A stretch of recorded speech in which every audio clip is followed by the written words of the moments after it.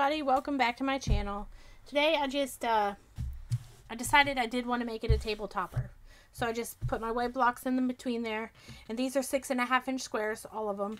So for the back I wanted it pieced too, that way it's kind of reversible. And I just did 5.5 inch squares, and I did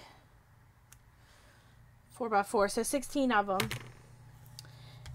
Just sewed them together, really nothing special, and then I pinned it. Let's repin it. Just pin it, and I'm gonna do a wavy kind of stitch down. It is just one of the preset things on my machine. It's number 28 on the Brother SQ93110. 110, yep, 9310.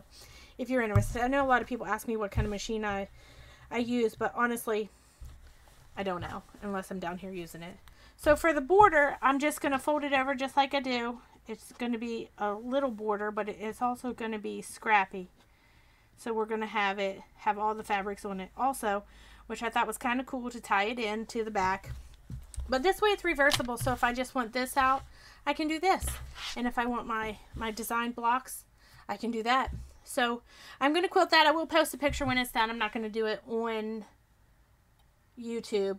Also, I got a new mic, so let me know how it sounds. It's kind of like right here beside me, which is not what I wanted.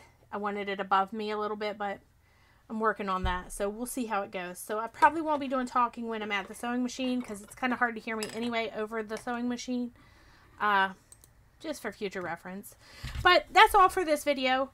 I hope you make it and love it. Make it out of all the different colors. Make it every holiday. Make it neutrals. You know, post pictures. I love them in the Facebook group. And have a great day.